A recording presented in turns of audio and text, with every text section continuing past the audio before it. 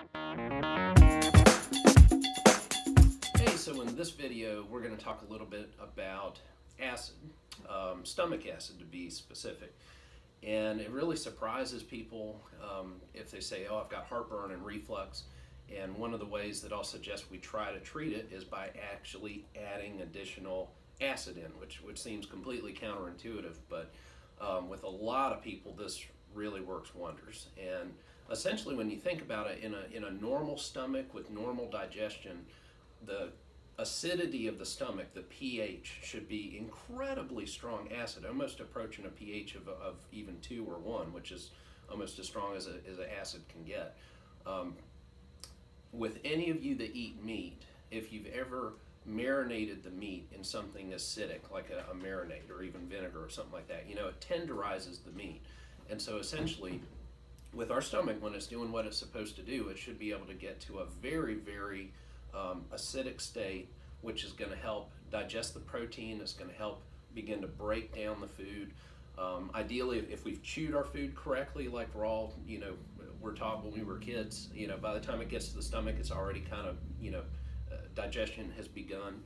But what happens with us is as we age, like a lot of things, we don't produce as much stomach acid as we did when we were younger. So most of us, even by the time we hit our 40s, we are not making anywhere near the acid that we did when we were in our 20s. And of course, as we get older than that, it gets worse. So without that adequate acidity, digestion suffers.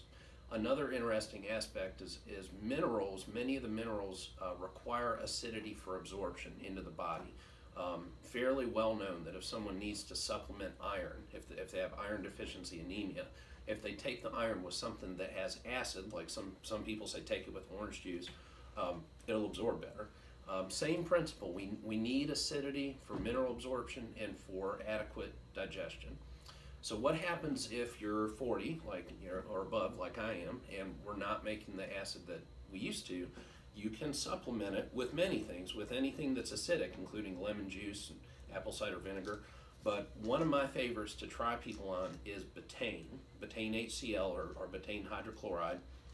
Got 2 different versions of it here. And essentially Betaine is just a very, very acidic compound. So it comes in a capsule.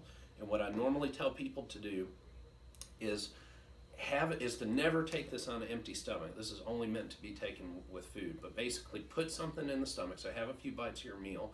Take one of the capsules, wash it down, and then finish the meal. And that way, ideally, it's sandwiched in the food in the stomach, and it's going to mimic stomach acid. And so if someone takes this with a meal, I hope that they either feel nothing, which is okay, or better.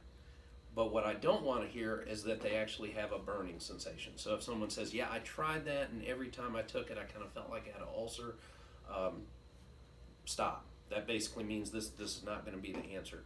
But if someone takes it and they said, hey, yeah, I didn't have heartburn and felt like, food didn't sit in my stomach for an hour after I ate it, then it's working for that person. And what they're going to see is if they continue it with most meals, mineral absorption is going to get better, and that can translate into all kinds of benefits. I mean, people will feel better, hair quality gets better, fingernail quality gets better, really good stuff. I don't take this with every single meal, but I've noticed that if I'm going to have a high protein meal and I don't take it, digestion is not as good otherwise. This other form, this is Betaine with Pepsin, which is a digestive enzyme. Some people prefer this form because it's got 2 things in it.